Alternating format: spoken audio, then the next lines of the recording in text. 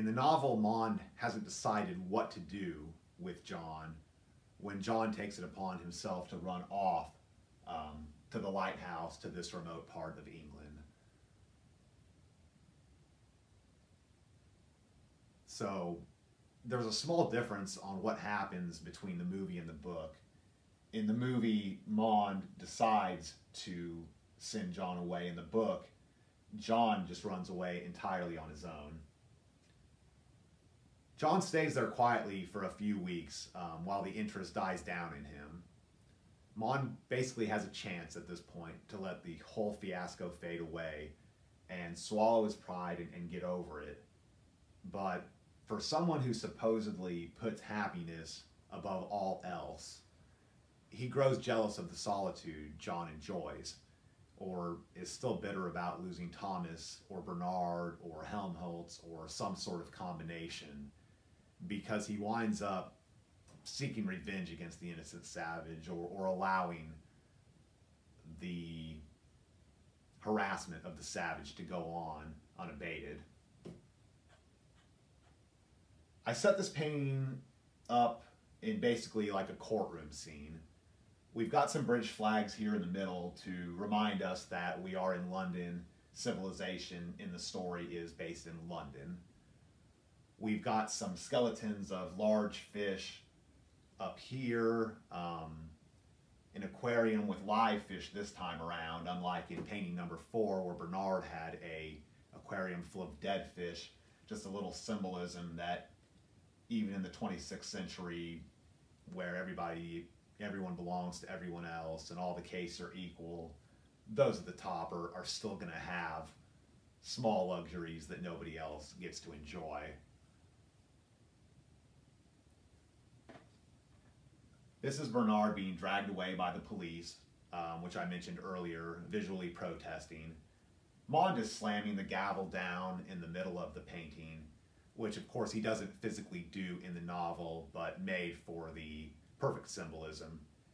Here is poor John imagining the island paradise he thinks and hopes and thinks Mond is going to send him to as his punishment, but obviously has a lighthouse sticking up out of the top with a light shining out over the island he thinks he's going to, for a bit of foreshadowing there. This is Helmholtz Watson in the lower left, like I mentioned earlier, who I never painted until the 10th painting because he really doesn't show up in the novel until deep in the second half. In the 1980 movie, he's throughout. His character appears in the entire first half and is very active in the whole film. And he's a very, very likable character, in my opinion. Helmholtz is that person who, he's a very honest and trustworthy character. He aids John in the riot, and is kind of the opposite of, kind of has the character opposite of Bernard's, kind of petty jealousy, even though him and Bernard are actually good friends.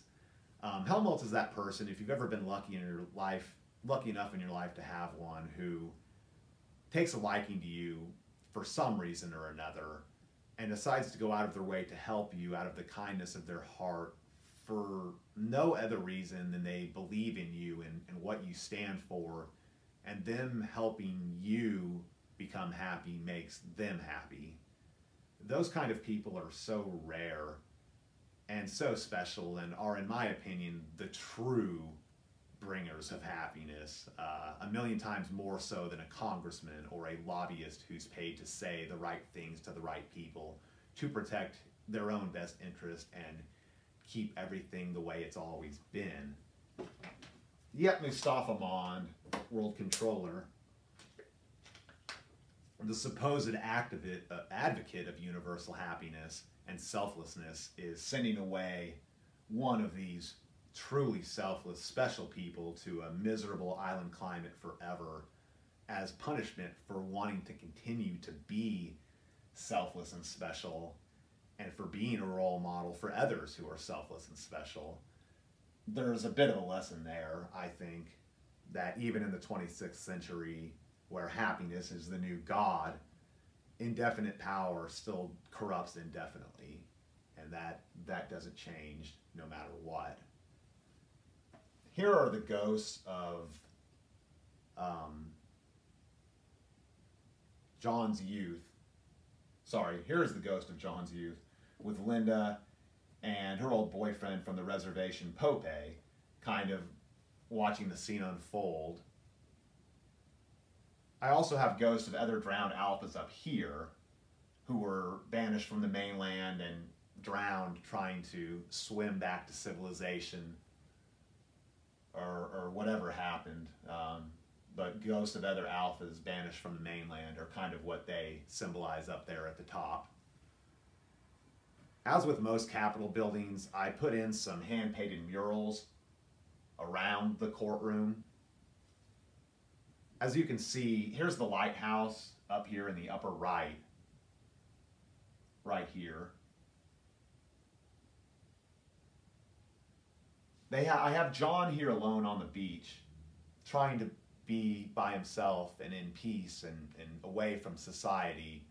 But I also have the other case all slowly walking through the murals towards John the Savage, which is a portent of the final painting, the conclusion of Brave New World. Like I mentioned earlier, the Savage living alone and getting away from civilization rubs Mustafa Mond the wrong way.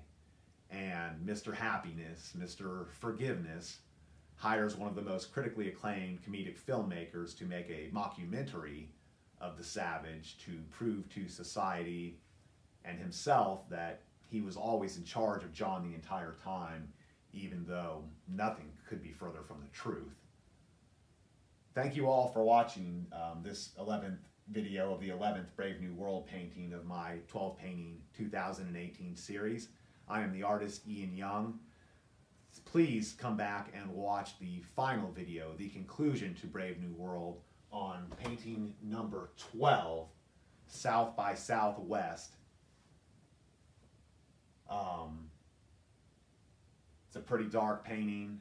It's a pretty sad way to end the series. The final title, though, is South by Southwest, the mockumentary and the electro shredding of the lighthouse footage. Thanks for watching again.